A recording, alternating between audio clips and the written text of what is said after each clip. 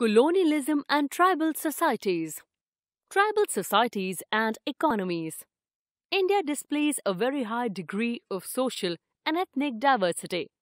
The population of India subsumes within it a multitude of caste and tribal groups representing different stages in the social evolution of the humankind.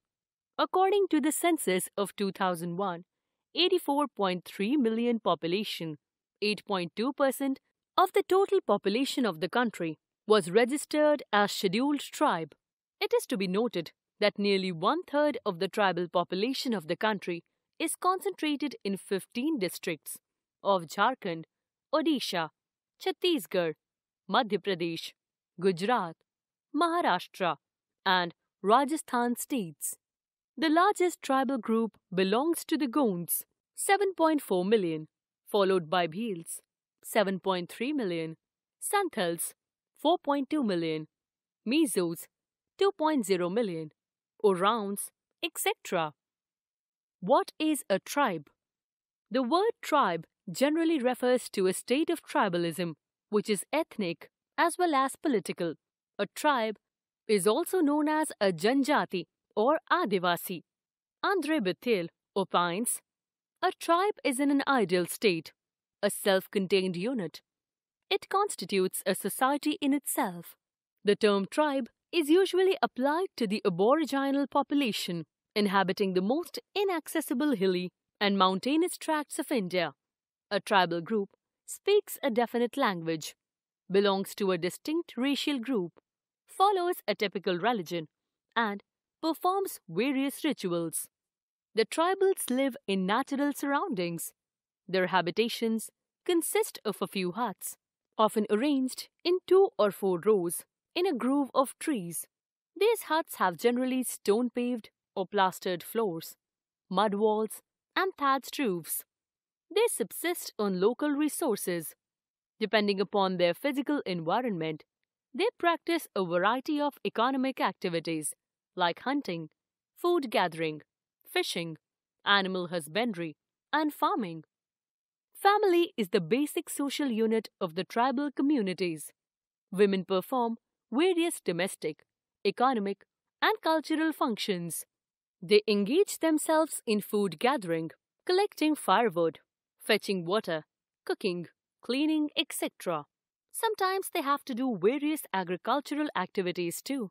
Menfolk participate in forest cutting, plot clearing, ploughing, hunting, fishing, etc. Changes within tribal economies and societies in the 19th century.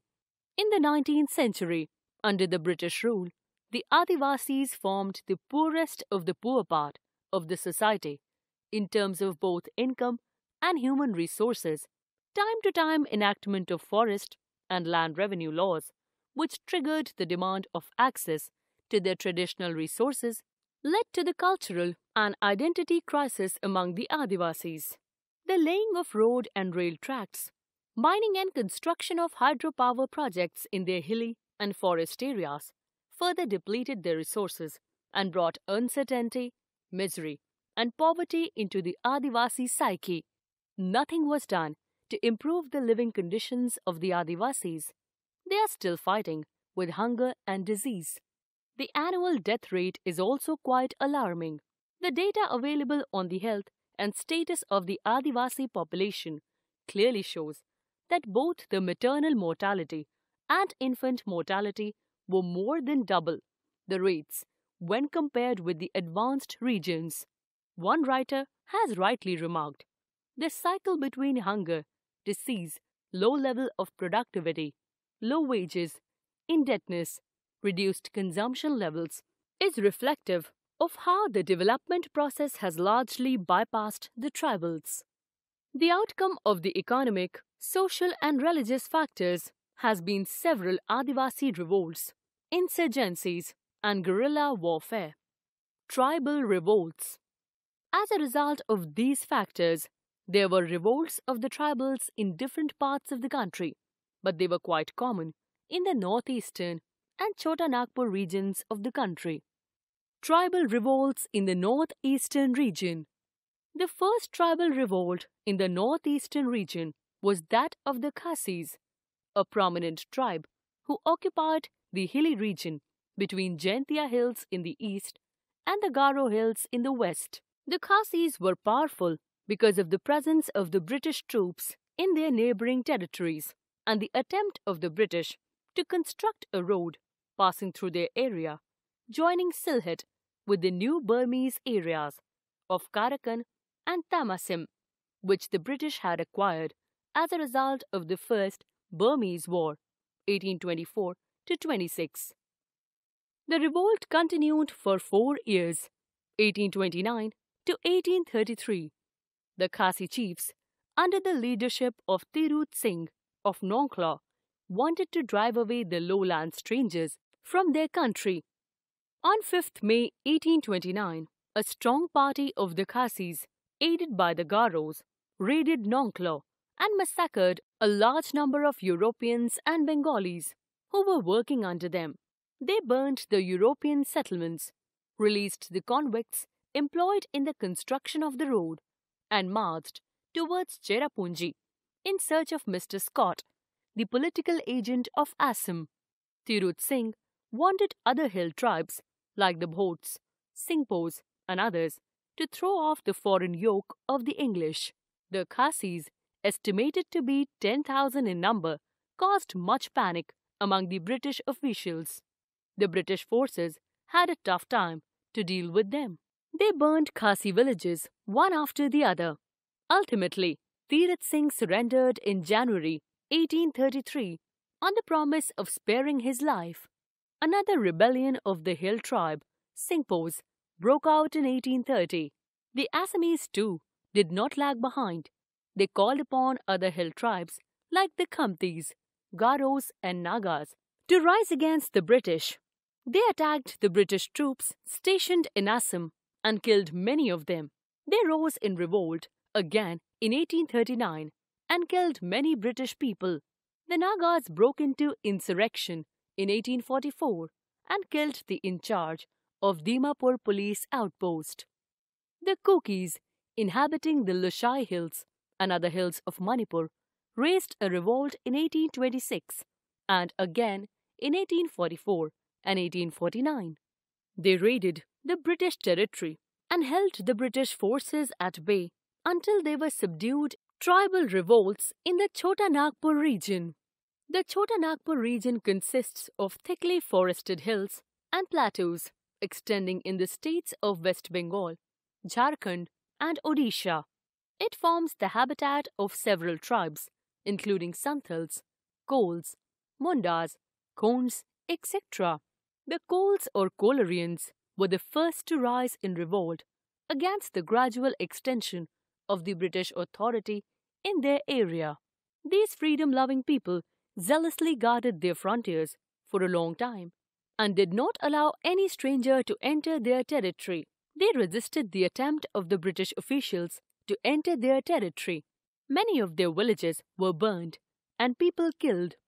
In 1827, they surrendered but only temporarily. Then, there was the revolt of Mundas in the Chota Nagpur region in 1830 to 31. The Kols also joined them. This insurrection was caused by the new policy of farming revenue to outsiders and introduction of judicial and revenue regulation of the government into their country. The rebellion soon spread over a vast area, including Ranchi, Hazaribagh, Palamu, and Manbhum. The wrath of the rebels was against the foreign settlers, about 1,000 of whom were either killed or burnt in their homes. The military forces found it difficult to control them. Some of the leaders like Buddha Bhagat fought to the last, then surrendered. After extensive military operations, the revolt was suppressed in March 1832. But there, Kols and Mundas, refractory activities continued up to 1836 and 1837 before they finally submitted to the British authority. Then, there was insurrection of the Khonds in 1846, occupying a large territory in the Chota Nagpur region bounding Odisha. They feared that the British would misappropriate their lands, exact forced labor, and impose heavy taxes. They attacked the camp of Captain Macpherson and compelled him to surrender 170 men. The other neighboring tribes also joined the insurrection, which lasted for another 3 years. The rebellion was suppressed in 1848. But this time the British acted wisely, recalled an exiled Khon chief and placed him as the head of the Khons. This wise step pacified the Khons. Then there was the Santhal rebellion in 1855 to 56 in the Chota Nagpur area bounding Bengal. This rebellion was as much against the British police and revenue officials as it was against the oppression of the zamindars and the Mahajans.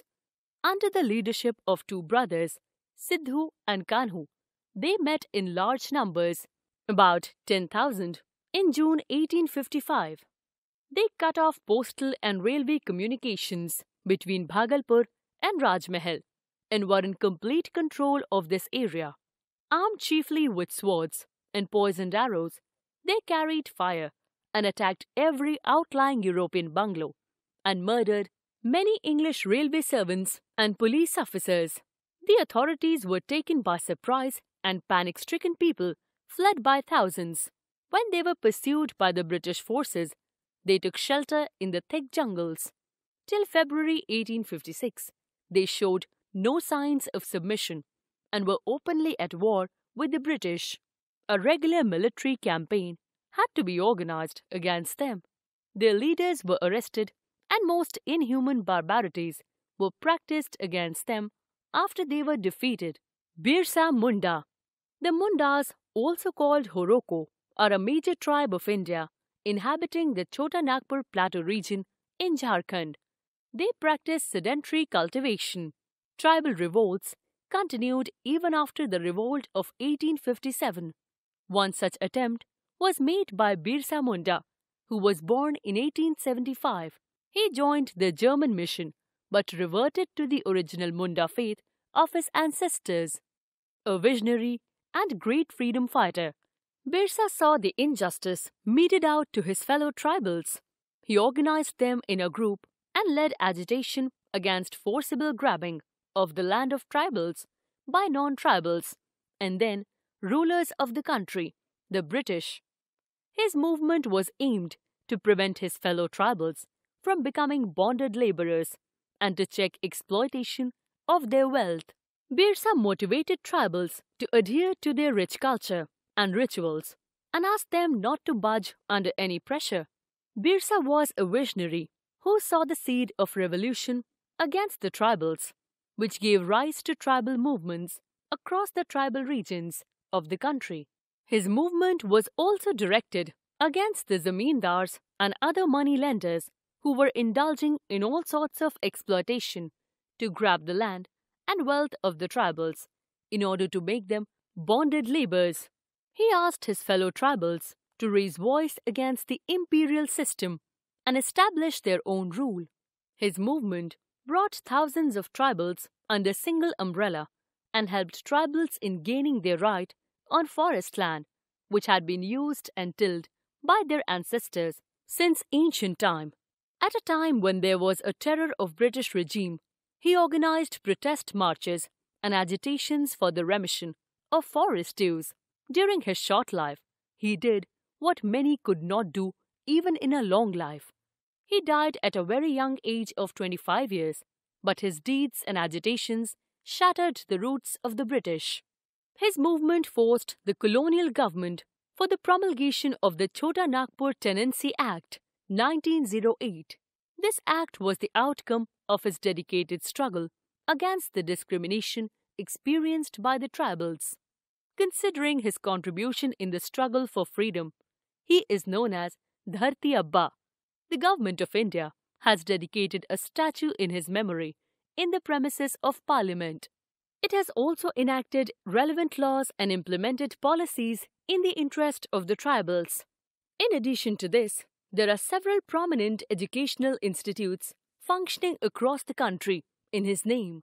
We salute this great son of our motherland for his selfless sacrifice in the interest of his countrymen.